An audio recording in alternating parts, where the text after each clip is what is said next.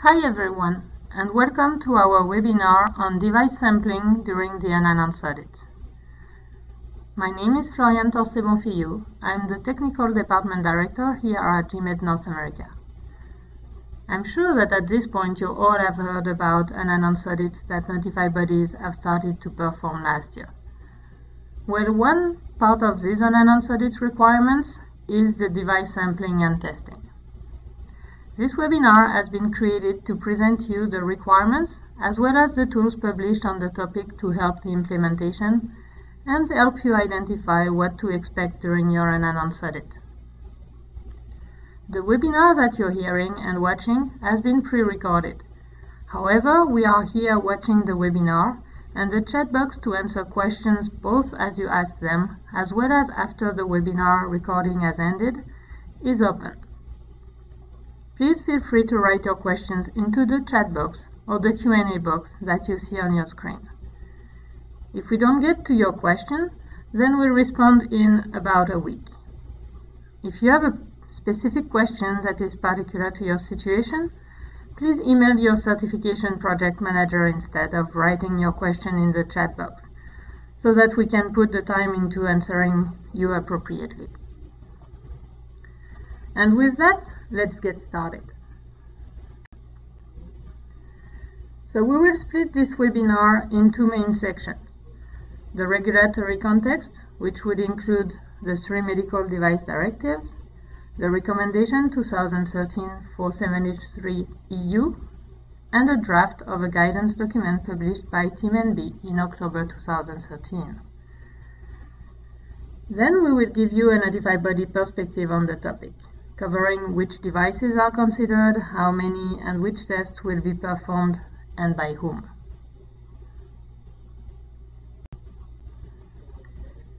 The main documents on the regulatory context are the directives in use today. The 9342 EEC directive for general devices, the 9385 EC directive for active implantable devices, and the 9879 EC directive for IVDs. In each of these directives, there are provisions related to the unannounced audit and/or device testing. For example, in the Directive 9342 EEC, in Annex 2, Section 5.4, in Annex 5, Section 4.4, and in Annex 6, Section 4.4, it states that the notified body may pay an announced visit to the manufacturer, and at the time of such visits, the notified body may, where necessary, carry out or ask for tests in order to check that the quality system is working properly. So this provision has been in the regulation for a while now, so one could wonder what is new, what has really changed. So what has changed is the publication of the recommendation 2013-473 EU in September 2013, which made the unannounced audit systematic. Unannounced audits are coming in addition of the ones from the existing certification cycle.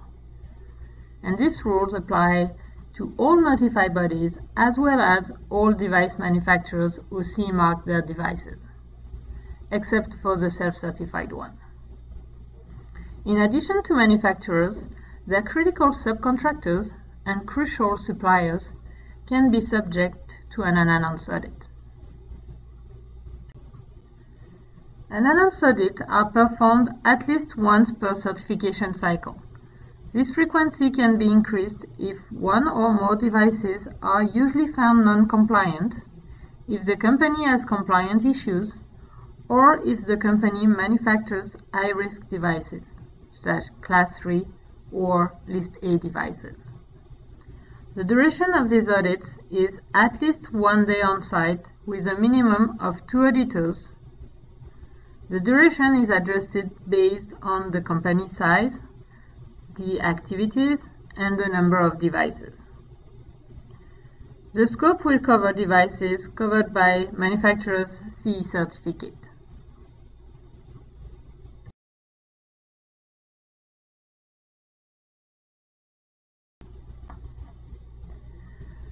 After these reminders about an unannounced audit, let's focus on a specific part of it, the sampling and testing of medical devices. In the Recommendation 2013-473 EU, two sections are talking about product sampling and testing, and those sections are in the Annex 3 of the recommendation. First, the Section 3. It describes what should be implemented for all classes of devices and all directives. Notified bodies have to sample recently produced medical device or devices and verify its conformity with the technical documentation and with legal requirements. Under this section, testing could be performed if it is deemed necessary to confirm conformity of the device. Section 4 focuses on devices for which assessment includes EC type or design examination. So we are talking here about higher risk class, such as active implantable devices, Class 3 and List A devices, and some of the Class 2B and List B devices.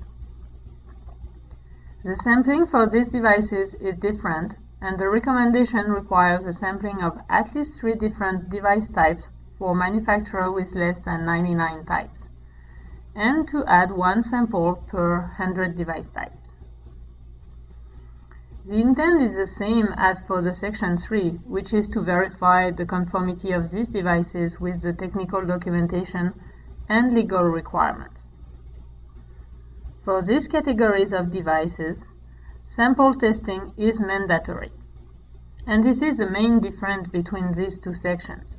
For lower risk medical devices, we may perform testing. For higher risk classes, we will perform testing.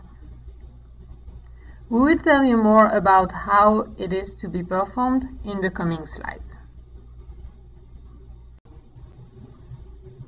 So we will now talk about the notified body perspective regarding this topic. And for that, before going in more details about the sampling, we'd like to have a few words about the Code of Conduct. The Code of Conduct is a document built by and for notified bodies with the intent of harmonizing practices. The goal is to reduce the gap between notified bodies' interpretations and practices. In the Code of Conduct of July 2014, there are provisions related to unannounced audits and product sampling as tools to verify product conformity. First, there is a reminder about the purpose of an unannounced audit, as the unannounced audits are product-focused audits. And then there is a mention of product testing, with, apart from auditing documentation, the notified body shall also, where possible, witness selected tests to verify test data fall within the specifications. So now, let's focus on the device sampling for testing purposes. Per the recommendation, device sampling for testing purpose will occur every time for high-risk devices. This is what is described in the Section 4 of Annex 3, and only when necessary for all other CE mark devices, except if it is self-certified. To these rules, we must add some circumstances that could trigger sampling and testing of the devices. For example, if one or several devices is or are identified non-compliant, and or because of information received from the authorities. The number of devices to be sampled is only described for the high-risk devices in Section 4 of the Annex 3 of the recommendation. For these devices, devices from at least 3 different device types should be sampled, with 1 additional per 100 types. But what is a device type? This question remains open today as the regulation doesn't describe what a device type is. The sampling procedure should be defined in advance by the notified body. The auditor will show up for your unannounced audit will have clear instruction on how to perform the device sampling. The goal of performing testing during an unannounced audit is to challenge the device safety and performances with regard to the specifications issued by the manufacturer and presented in the technical documentation of the device subject to testing. And it is also to challenge the device safety and performances with regards to the regulation. The test would be performed according to the testing procedure defined by the manufacturer. These procedures may have been previously challenged during audits and/or technical documentation evaluation. And these procedures will need to be submitted to the notified body for the purpose of testing. One major question is who will be performing this test? And to answer it, a draft guidance document has been issued by Team NB in October 2014. This guidance document describes the different options and includes preferred and alternative options. The test could be performed either by the manufacturer being witnessed by the notified body or by a notified body test engineer when the notified body has the capacity to perform this test, or by a third-party laboratory. Similarly, the testing can occur either at the manufacturer's premises or at the critical subcontractor, or at the notified body or third-party laboratory. In all cases, the subject of the testing can be the device or a part of it, from the critical component down to a raw material.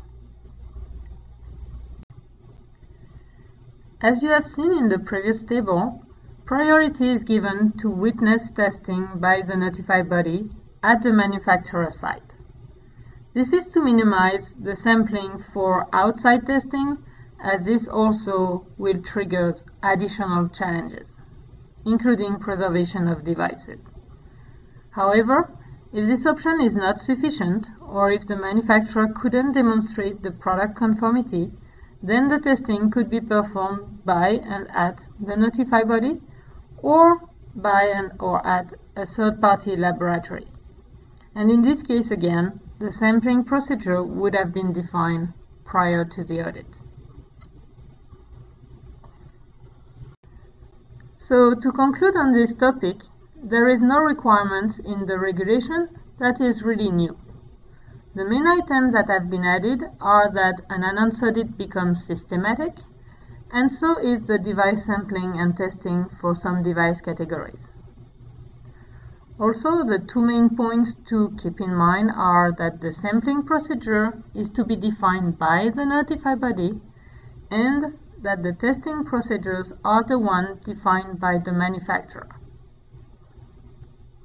The main goal of those unannounced audits and device sampling and testing is to verify the device conformity with its technical documentation and legal requirements. And we are about done with our webinar now. Today we've gone through some introductory information about the requirements behind the device sampling during an unannounced audit. We hope that you found the webinar informative and helpful, and that we've answered a lot of your questions. The chat box or the Q&A box that you see on your screen will remain open for 10-15 minutes, so feel free to type any additional questions you may have. If you have more later on, you can send us an email at the address you see on your screen or to your certification project manager, and we will respond in the coming days. Thank you very much for joining us today.